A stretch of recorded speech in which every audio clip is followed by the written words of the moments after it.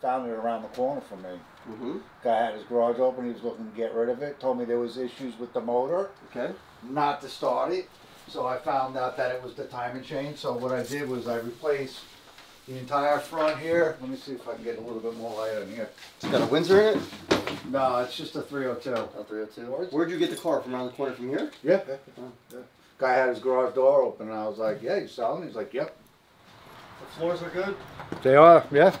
I have no issues with the floors whatsoever. There's a new gas tank and ascending unit as well. Okay. My future objectives, springtime, I was going to do the tune-up, take care of the leak, and whatever else have you. The brakes probably need to be replaced. Okay. But I had the interior just done by the Herder brothers. Oh wow. All this was taken apart. Like when I first bought the car, you could actually take this whole dashboard apart with bare hands. So that's all been taken care of. The seats are from a 92 Fox body.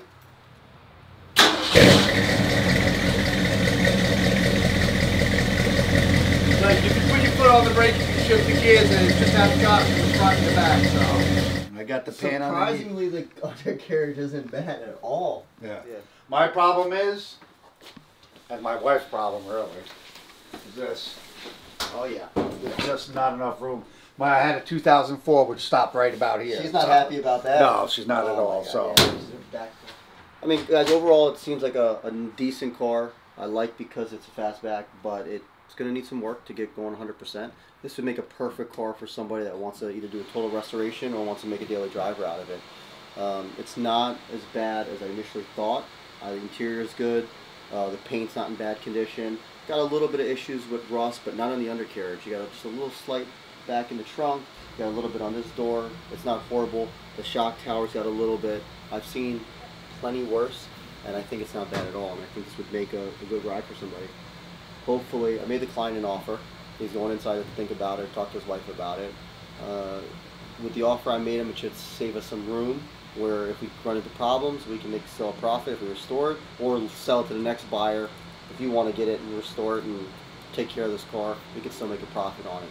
At the end of the day, we're in it to make a profit, so hopefully we can put a deal together because I like this car. It's cool. It's got a 302 in it.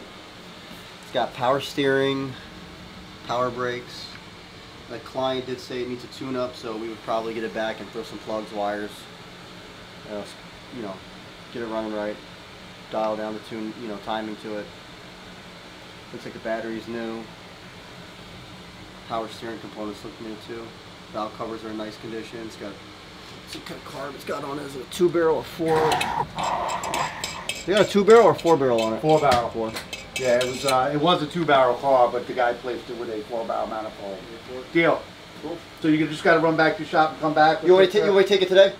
Yeah, that's fine. Okay, cool. Alright guys, so we just bought a nice 73 Mustang Fastback. We put a deal together. We're going back to our shop. It's a local car right in our backyard. We're going to get some cash. We're going to get our trailer, pick it up. I was planning on taking the day off today after this deal. I had some things I needed to take care of in my personal life. But when you're a business owner, when you're rocking and rolling, I got a good car. I got to go back to the shop. We got to load it up. So we ain't taking the rest of the day off. We're working. We got to do what we got to do. That's what happens when you own a business. A lot of people say, oh, Rob, you got this. You're making money. You got nice cars. You got a nice house. You got blah, blah, blah, blah, blah. It's easy. But they don't see that you can't just take off when you want. When the money's there, you got to take it. That's how you make money. You got to keep going, keep going, keep going, keep going. One customer at a time. Incremental business. Time to work. Time to go. Let's get on it, boys. Let's go back to the shop, grab our trailer, and we'll come back. What are we doing, guys? We're verifying VIN number. Talked about this before. Perfect. That's weird. This is really strange.